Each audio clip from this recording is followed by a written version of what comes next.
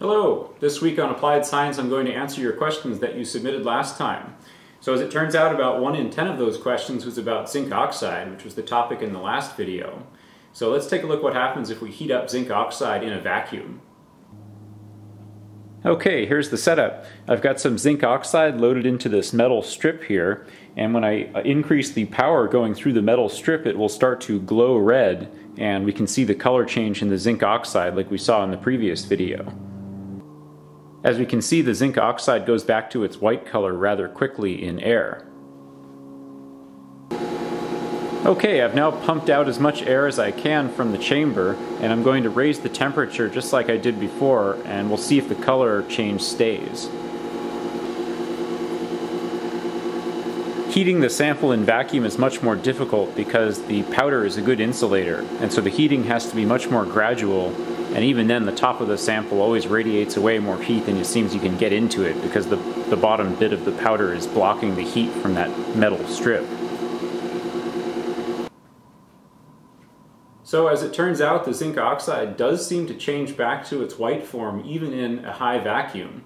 I'm guessing what's happening here is there's enough oxygen that's stuck to the surface of the powder such that it's able to sort of convert back to the white form even under that high vacuum condition. If I were going to investigate this further, I'd leave it under heat and vacuum for a long time to make sure as much oxygen had been removed from the powder and the powder's surface as possible. One of the most common questions I got was why I make YouTube videos, and there's actually quite a few reasons. One is it serves as sort of a personal project log, sort of a diary, just so I can look back and see what are the things that I've been working on.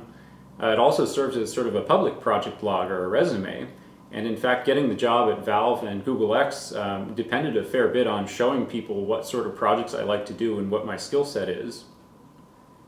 Later on, when I was doing recruiting, I found it extremely valuable to find candidates that actually had a public body of work. So with 2 candidates that otherwise would be equal in qualifications, if one had a portfolio with 10 awesome projects in it, it was pretty clear which person was going to be a better bet. I also enjoy getting comments. I really do read all of the comments that I get on these videos, and so making these videos and showing my projects is a way to get feedback from people, from you guys really. Also, the YouTube channel functions as a great motivator, so knowing that I have to come up with a video at least now and then, or hopefully every week, is a great way to get myself in gear. And finally, on top of all that, I actually get paid, and so YouTube gives me a share of the click revenue, the ad revenue that's generated from the ads that you're seeing next to this video right now. And you can go to www.socialblade.com if you're curious about what YouTube channels generally make. 1 out of 3 questions that I received had to do with my background and occupation. So I guess I'll start at the beginning. Probably my dad is the biggest influence on me getting into tech, electronics, and mechanics. And growing up, his shop looked a lot like mine with, lots of tools and raw materials and broken electronics and things. So that basically feels like the normal state of things for me. We both really hate mornings, but managed to get up at 6 a.m. once a month to go to the radio flea market, which used to be held at Foothill College.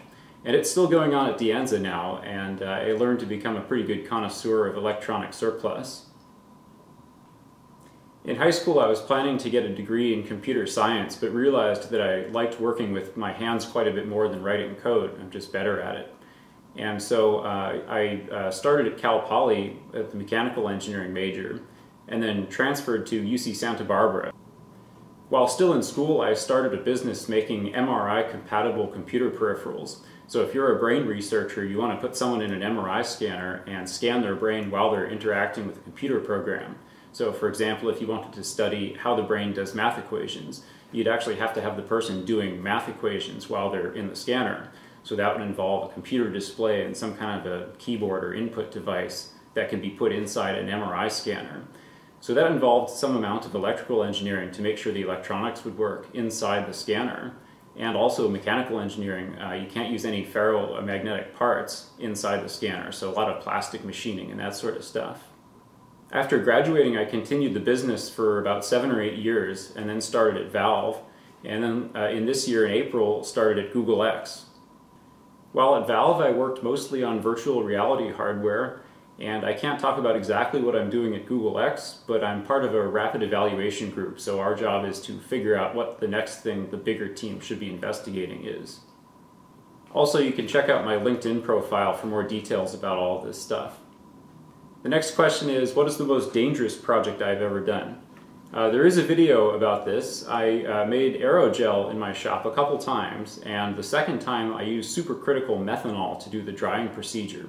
So typically the aerogel is taken out of its hydrogel bath, out of the liquid bath, and then dried supercritically in CO2. But you can also do it in methanol. It's just that supercritical methanol is kind of a hazard. So I decided to try it anyway, and so I had, in this vise right here actually, I had a pipe full of methanol that I was heating up with a blowtorch until it got up to supercritical temperatures, which was, I think, 400 or 500 degrees F, pretty hot.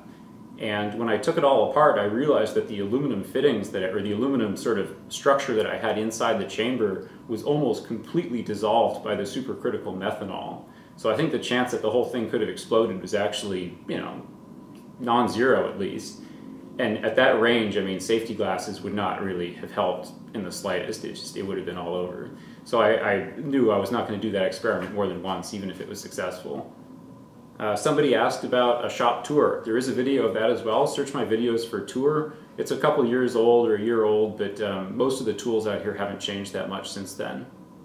Do I have a favorite project? Yeah, I would say the scanning electron microscope is definitely my favorite project. You can search the videos for that, of course. That project, I think, got my viewership from 100 people up to the first 5 or 10,000 or something like that in short order. And I don't think I was really considered myself part of the sort of hardware community until doing that project. Another question that came up a few times was, how do I afford all this stuff out here? I don't drive expensive cars or take extravagant vacations, and so most of my discretionary spending is, on lab surplus and stuff, tools for the shop. It ends up not being that big of a budget problem. Another funny question is, have I ever gotten in trouble for any of the projects that I've done out here? Sort of. You'll notice that I haven't made any X-ray videos since the X-ray CT scanner, which was quite a while ago. As it turns out, somebody did in fact see that video and reported me to someone in the California government, and the complaint worked its way all the way through the gears of government until it got to a physicist's desk at the State Radiological Health Board. A very friendly person. We had a phone call and we talked about various things. He was a little concerned that there wasn't any shielding on my X-ray setup for the CT scanner, and I agreed that adding some shielding would probably be a good idea. But nicely enough, he offered to come down to the shop and certify my enclosure once I build it, and then I'll have a certified X-ray machine. So after I do that, I'll probably get back into the X-ray stuff. Another bunch of questions revolved around degree and choice of classes and education in college and all that stuff. And I had an interesting experience at Cal Poly that kind of sums that one up. There was a couple of recent grads that had been in industry for a couple of years and came back to answer questions from all of us undergrads about what we should be doing. And so the most popular question, of course, was, well, what classes should I be taking? What should I be, focusing on to become a useful employee after I graduate? And, invariably, the people who'd been in industry said, well, you should really work on communication and management of time and working with a group well and thinking about how your work interfaces with other people. And, the students would just give blank stares back, like, well, what about, ME 114 and what about ME 104? I mean, fluids, is that a good thing? Should I be worrying about lab work? And anyone who's been in the job market for a while thinks about it and says, well, yeah, I guess that stuff's okay, but really it's the soft skills that end up being the stuff that you use on a daily basis. It's sort of assumed that your technical chops will be pretty good, and then the thing that really makes it a good situation is all of these people skills that make it your work actually useful. It doesn't matter how great you are, if you can't work with other people, it's going to be very limiting. For me personally, college didn't turn out to be all that useful, although I still think people should go, unfortunately, because you basically have to have a bachelor's degree at minimum to be considered for a lot of positions. It's an unfortunate consequence of degree inflation. But I am quite critical of how people are educated in the university system, and one of the things I'd like to do in my career is either compete with universities or try to help them, and it's a little unclear which path is better at this point. Someone asked what happened to my race car. It's still parked in the driveway just outside, so my team will be racing tentatively in Sonoma, I think on January 18th or 19th or something at Lemons. Someone asked what I think about 3D printing. It's super useful for prototyping. Like pretty much every prototype shop should have a 3D printer, just because you can have a plastic part in, you know, a couple of hours or less that, you know, with no effort. I mean, you don't have to go to a machine shop or anything. For home users, I'd say their utility is really limited. The local Home Depot even has 3D printers for sale now, and I'm not really sure that's a great thing to do, just because we're so early in 3D printing's development cycle. Right now, consumers will probably be pretty frustrated with what they can get out of a 3D printer. Someone asked what sort of new tools I'd like to get for my shop. I wouldn't mind having a laser cutter. I think I would actually opt for that before a 3D printer. I really would like to have a water jet cutter too, but that's just too big and expensive. So I think, you know, the laser cutter might be a fairly good compromise. A lot of these questions were very specific and technical, and so I don't think I want to do a whole video just for those. I think I will answer them in the comments section though, so I'll try to get to as many as possible that had fairly concise answers and just answer them in the comments. Okay, see you next time. Bye.